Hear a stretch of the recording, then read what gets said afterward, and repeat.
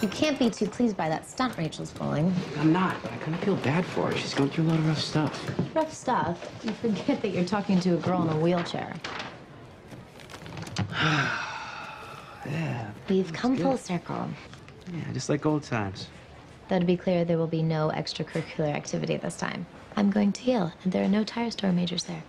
Well, neither are there at the Actors Studio, where I'm applying. Oh my God. Quinn for Bray, you're so brave to be doing this. Thank you. The atrophy in my leg is a constant reminder of slow, withering remnants of my past life. The toll can at times be physically and emotionally hard, knowing that I may never walk again. People like you inspire me. Your healthy, normal legs are beautiful. You deserve this. You've got my vote. Wow, that was super creepy. It won't be when we're standing up on that stage, soaking up the applause. Don't you feel kind of weird using your injury to get the sympathy vote like that? Votes are votes, Finn.